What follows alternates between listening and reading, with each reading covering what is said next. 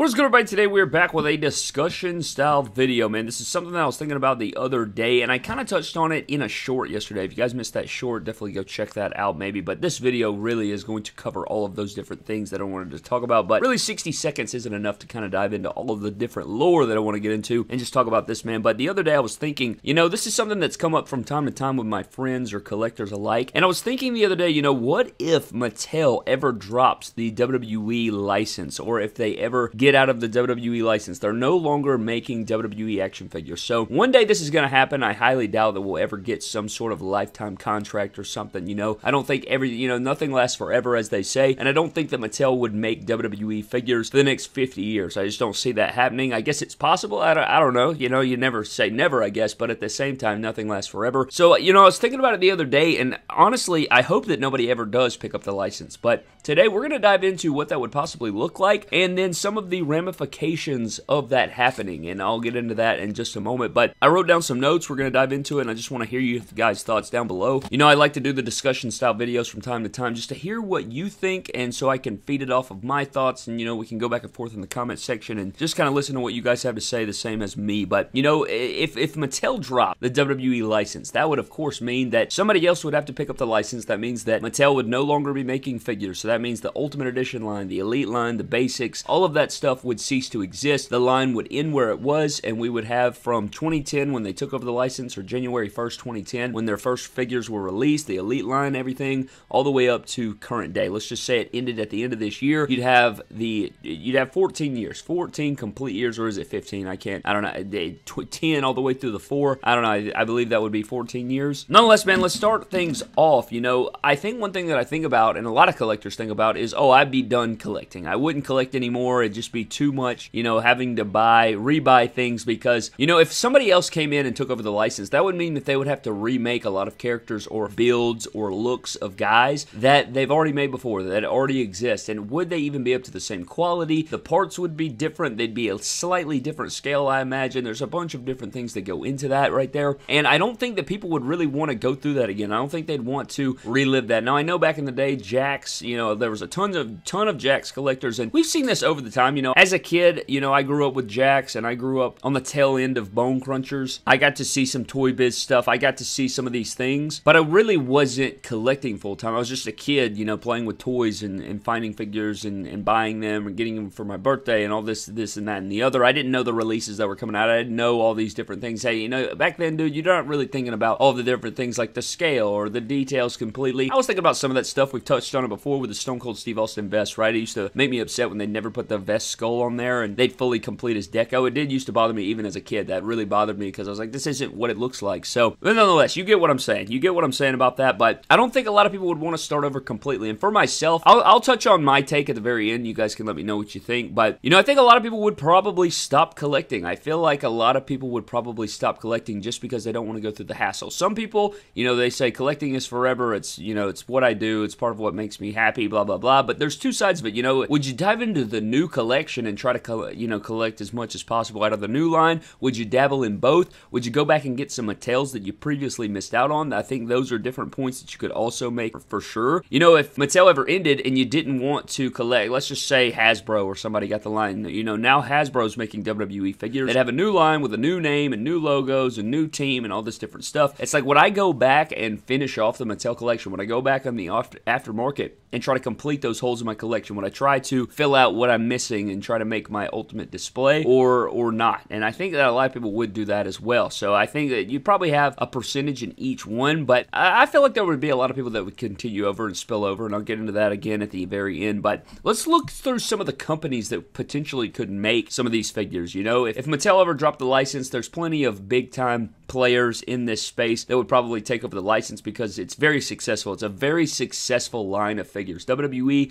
their toys and their action figures are very successful. Very good track record. They have a great base audience. It's a very big license to obtain, I would imagine. So let's start things off with Hasbro. If you guys don't know what Hasbro is compared to Mattel, Hasbro is the company that is responsible for making the G.I. Joe line. They're responsible for making the Marvel Legends line, and I do believe they also have some other lines as well, but those are probably their two biggest ones. Star Wars, I do believe they also make as well, so they have a lot of hands in different cookie jars. So if they picked up Mattel, and so if they picked up WWE, that'd be another massive license that they have right there. But comparing Joes to WWE figures, or comparing, you know, Marvel Legends to WWE figures, I've always felt I collect a whole different bunch of lines. I do have a few G.I. Joe figures. I don't collect the line completely, but I do dabble. I pick up some of my favorite guys. I do have Sergeant Slaughter from the line. I do have Storm Shadow. I have some different guys like this. If I see a cool accessory I may like, I'll pick that figure up, whatever. And they're pretty damn good. They're pretty damn good figures, I'd say. A little stiff here and there from my experience. I feel like some of them are pretty small, you know, and, you know, sometimes they do. But when they do their deluxe figures, like the Hulk figures they make and some of the different figures they make, are really impressive. They're very, very impressive, especially in articulation and detail. They're very good at that. Articulation and feel in hand in some of their figures is immaculate. So that would be something that I would like to see. But you could also say, oh, well, if they made WWE figures, they would have to downgrade the size. And I personally, a lot of people complain about the Mattel scale. I actually like the Mattel scale in that I like that it's its own unique deal because they're kind of bigger, you know, and I think I don't know, it like makes them feel more quality. Maybe that's just in my head, but when you can,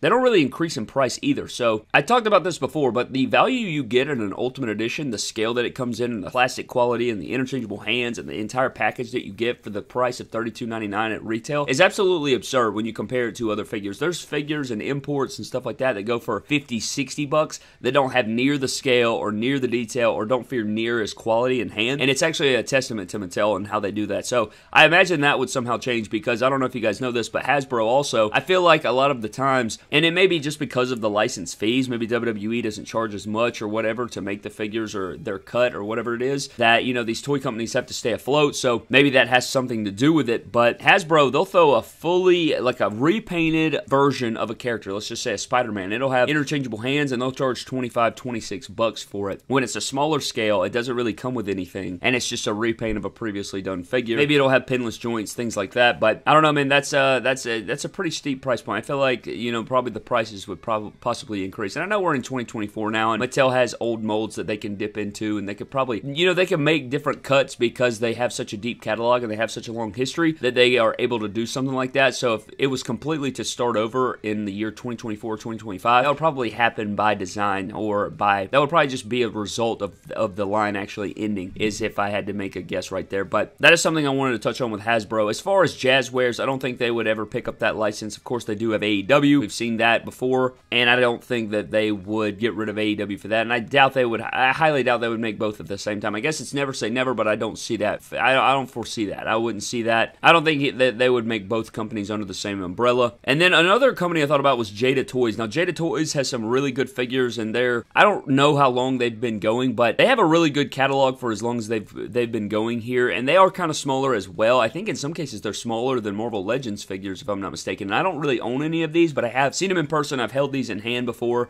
I have gotten to see what they're about, and they're very good. They're very, very good. They are a little bit small, like I said, but the feel and the articulation of these is immaculate. They're very strong in my experience from what I've seen, and I think that they would probably knock WWE action figures out of the park. Now, there's also different things about, you know, I feel like it's difficult because Mattel does a really good job of capturing the real-life likeness of these characters, and a lot of these other lines are doing comic book characters. They're doing people that are not real. I know that Star Wars, you know, you do have some different stuff like that. The MCU figures, they're realistic and stuff like that, but I think WWE and Mattel, they do a really good job of really capturing the life likeness of these people, especially in the face sculpts from the different technology we've seen over the years. But I think that Jada Toys could possibly be somebody that could take over the license. Outside of that, I really don't see anybody else that could really do it justice. Out of those two, I think Hasbro and Jada would be the top two, and everybody else, unless I'm just forgetting one, maybe I'm just having a complete mind blank and can't think of anything right now, but I would imagine that those would be the top two candidates. But I pray to Jesus, like I said, that Mattel would never drop the license. Now let's get into what I would personally do if this were to take place. So let's just say tomorrow Mattel announced that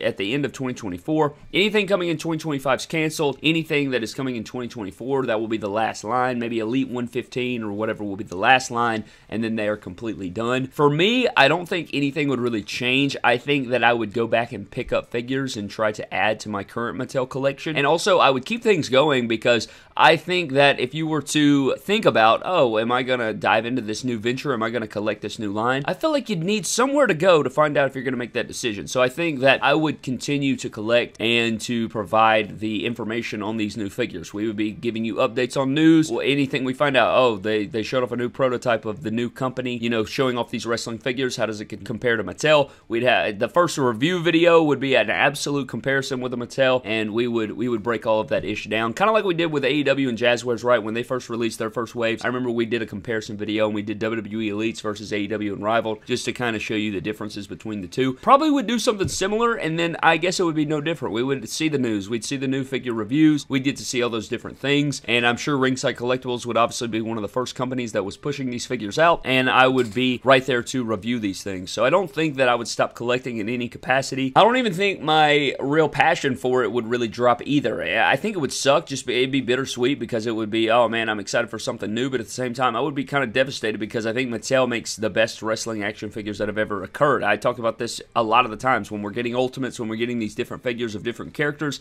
I say, oh, this is legitimately the best Undertaker of all time. This is the best Kane that we've ever seen from any company ever. And people like to compare it to the old days or like different figures like that, but in terms of overall quality, price point, and likeness, and how does this compare to the guy that I see on my television in realistic form, Mattel does some of the most incredible stuff you've ever seen. So I did definitely want to get on here and talk about this. Just some different thoughts I had in my head, man. Anytime I'm laying in bed and I have an idea for a video and it hits me in the brain, I'm like, oh, dude, I got to take some notes right now because I got to go out there and see what everybody's thinking right there. But that would be my feel. I would imagine that a lot of people would not stop collecting, but I bet there would be quite a bit. I bet there'd be quite a bit that would just be like, nah, bro, I'm done. That's it. I don't have time for another line, or I don't want to invest in another line. And I could see that. But I wanted to get on here and touch on it anyway. See where your guys' heads are at, and you can let me know what you think of all this down in the comment section below. But before we get out of here, a huge shout out to our Patreon members, man. Appreciate you fellas. Thank you guys so very much for the support as always. You guys are absolutely incredible. Hope you guys are having fantastic days out there, man. You guys have absolutely blessed me in the best way, and I appreciate all of you as I do every single day. I appreciate each and every one of you, man. But that is going to wrap the video. Leave me all of your thoughts down in the comment section below, man. I greatly appreciate it. But I'm getting the hell out. I'll see you guys in the next video. Have a blessed one, and I'll catch you guys later.